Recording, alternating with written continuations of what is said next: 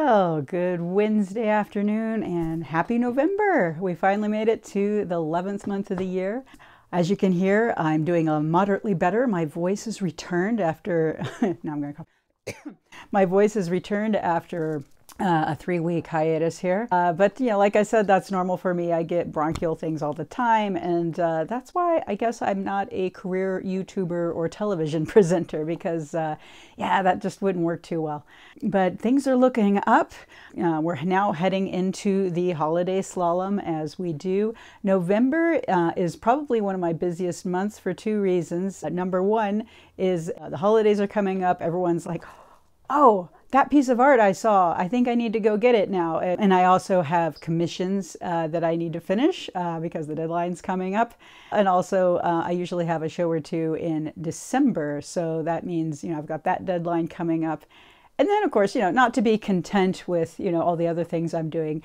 November is also National Novel Writing Month, or NaNoWriMo for short. And of course, I always throw my creative hat in the ring, and I do that as well.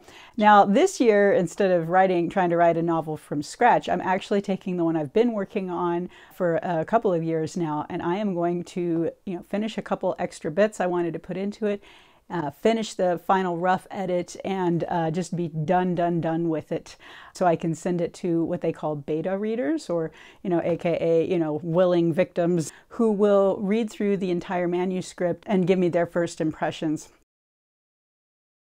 But it's really fun, knowing that tons and tons and tons of people all over the world now are writing at the same time you are. And, generally they try to come away with a 50,000 page manuscript by the end of it.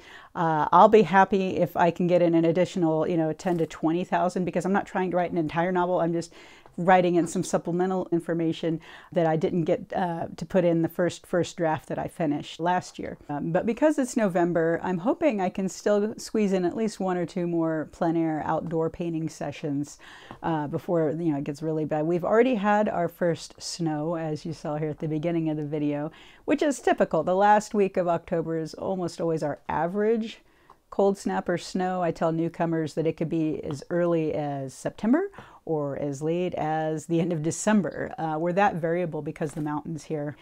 This is when, it starts getting kind of chilly in the morning, and chilly, cold air, not so good for the lungs.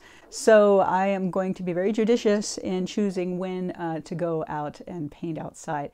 But never to fear, I am definitely going to keep doing my birds and also landscapes from, sketches, photos, and memories.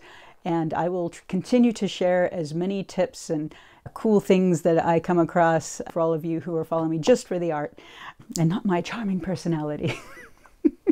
So this last week, I wasn't feeling too great still. I had a bit of a relapse of this bronchial crud. My throat got sore again. So I decided to show you what I do when I have scrap material. Scrap material is what I call failed paintings, or just paintings that didn't go the way I wanted them to, or they're just unfinished or whatnot. So I'll have a piece like this, and and I might make something out of it later, but let's pretend I don't like it. And then on the other side, look at that, it's completely still usable paper. So I'll take that and I'll paint on that side, or I'll take a painting, cut it down, and I could use this side or this side here like this. And so what I've done is I've taken the other half of this painting, and I will show you what I have done with it, and a couple fun techniques that you can use on a regular painting, or just on an experimental scrap like what I've just done. All right, so first I take the piece of paper and I make sure that tape is completely down and around it so no water can get in. I get my Hake brush, which you can get pretty inexpensively at most art supply stores, and I get it completely and thoroughly wet and start putting it across the piece that I already did.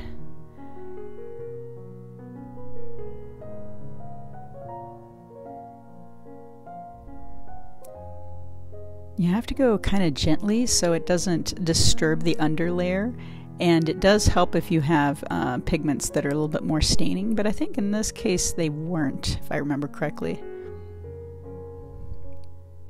Yeah, so this is a Princeton Neptune liner brush, I believe, or a script brush.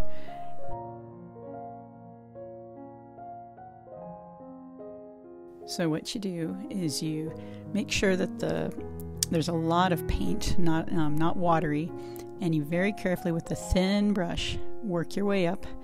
And if you look up close, you can see how it kind of fuzzes out because of the water underneath it, and it gives it a really nice pine tree look to it. It's not too harsh.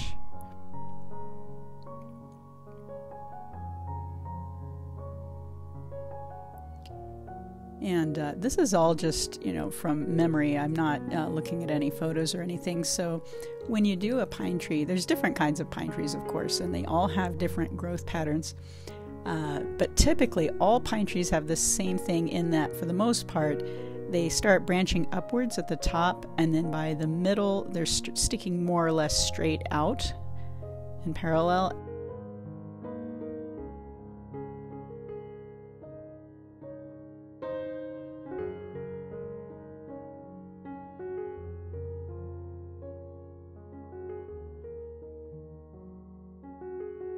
And then by the time you get towards the bottom of the trunk, the gravity will seem to be pulling the branches downward. And you'll see me doing this here. See at the top it's pulling up, midway kind of straight, and then as I go further down, see how they're just drooping and getting more and more towards the earth.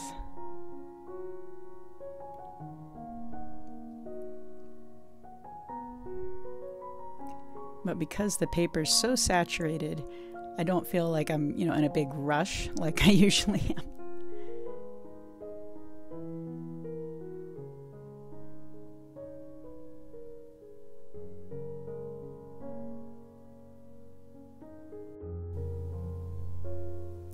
You can see the water was pooling a little bit too much there, and so I had to kind of blot it a little bit.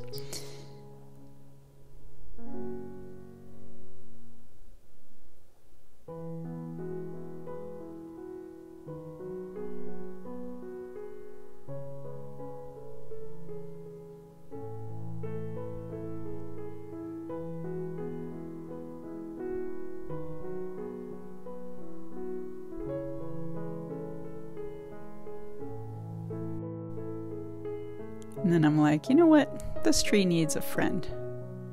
And so I started giving him a companion there. Same deal.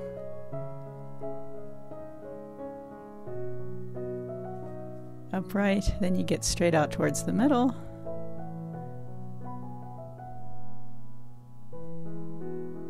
And then going more downwards as you get closer to the ground.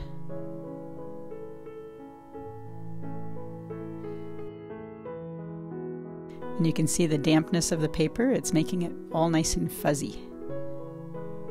Like there's little blurs of needles there.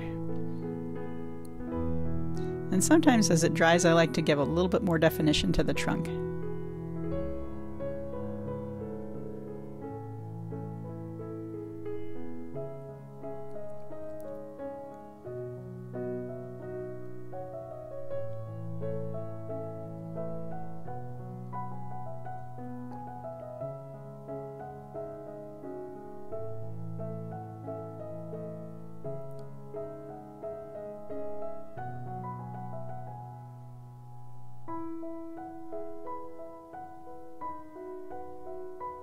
And now I step away from it, I take a look.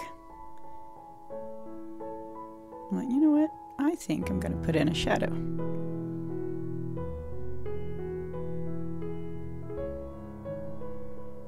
And it's still damp, so it'll still be kind of fuzzy. And a lot of times in snow, reflections will tend to be more bluish, but what they really are doing is reflecting the sky color.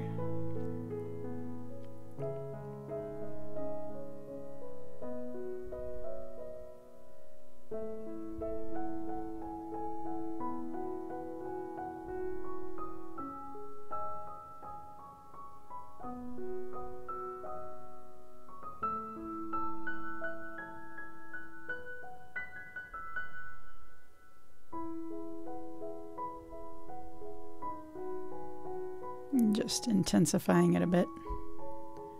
Because once again, the water, this is on an angle, so all that water has pooled towards the bottom, and it diffused out the paint that I was putting down.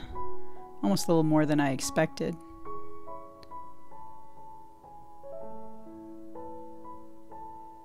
And so that's why you see me blotting this up. Oh, not there.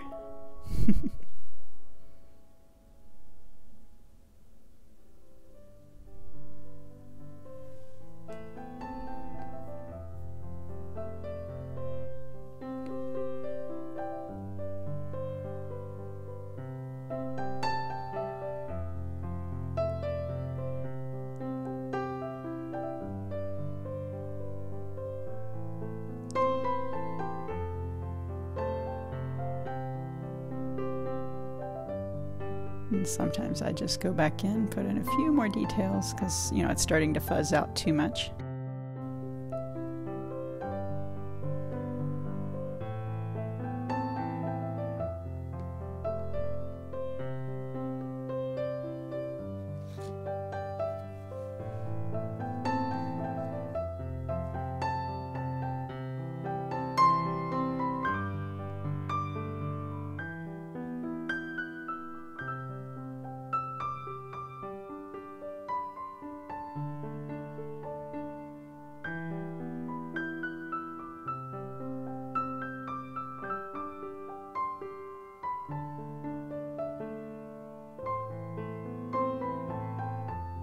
And get out the hairdryer.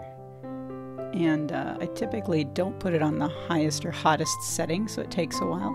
So through the magic of editing, I took out, you know, a minute or two of me blow drying there. And so now it has dried.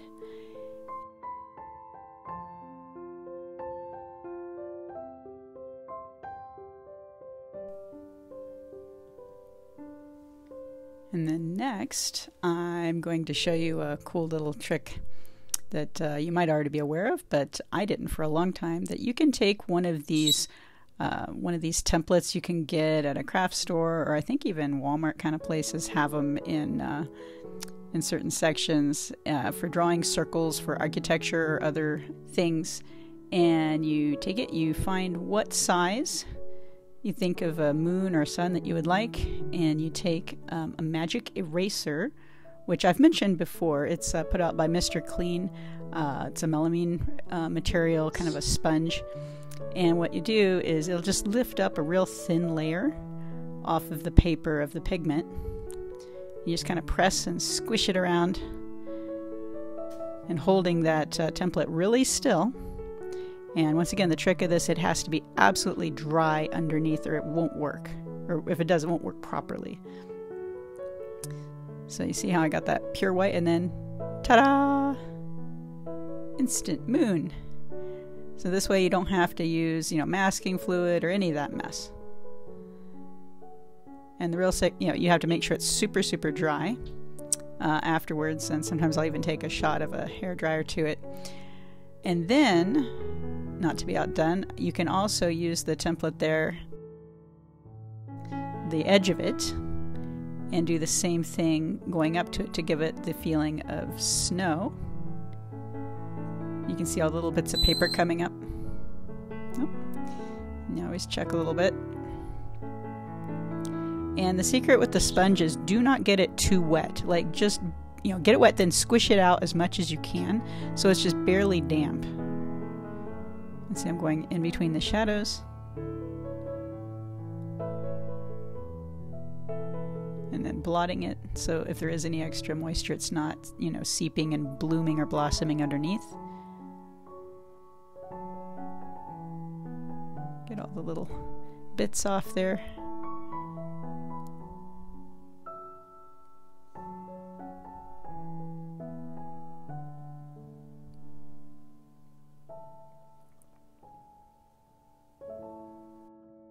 And voila!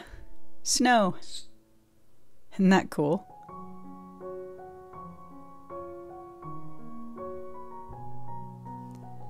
So once again, dry everything off, because that moisture, it's very slow sometimes, and once it gets under the fibers, it can slowly start seeping into other things, even though it feels dry to the touch. So when in doubt, dry it out. And then I just get a little bit fiddly, and I think I just add in a little bit more of the trunks.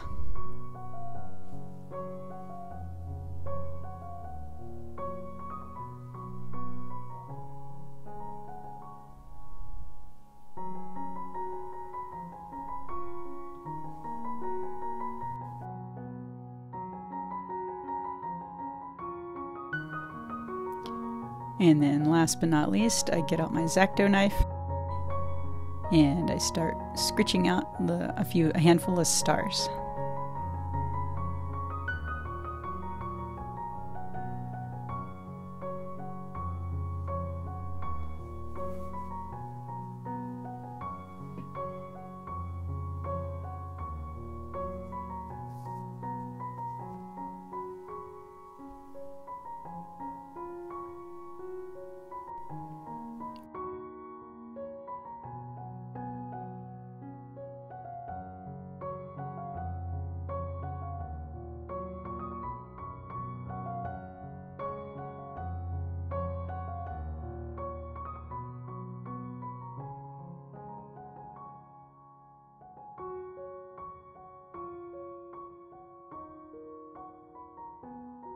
And when I scritch out stars, I tend to not make them evenly spaced because that's not how it works in the sky. Some stars will be closer together, some are further apart.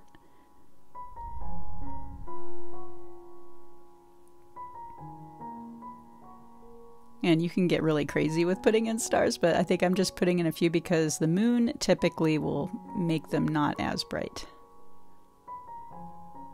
But I do like making them. It's so much fun.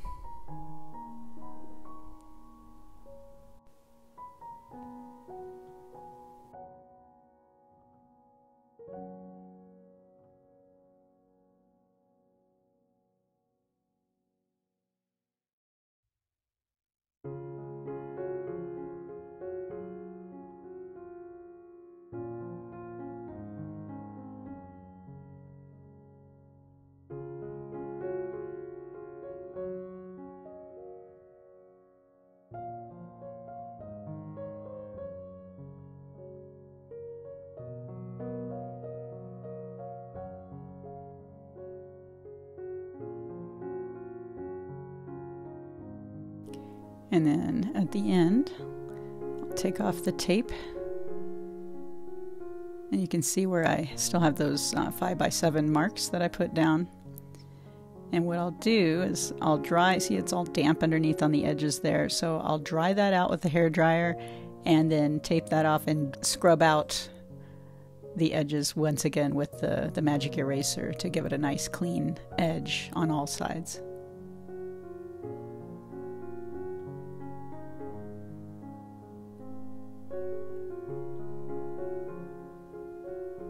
And there we are. I hope you enjoyed this little tiny painting, and maybe I'll be doing more of these in the future. Thanks so very much, and you have an awesome rest of your week.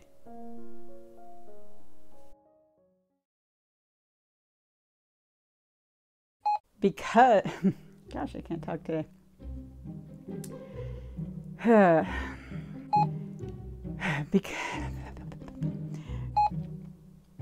What was I going to say, Skeeter? I might not be able to get out, and it's kind of like a director's. I can't talk. I'm so tired. Oh, I can't talk. I'm so tired and so sick. Okay.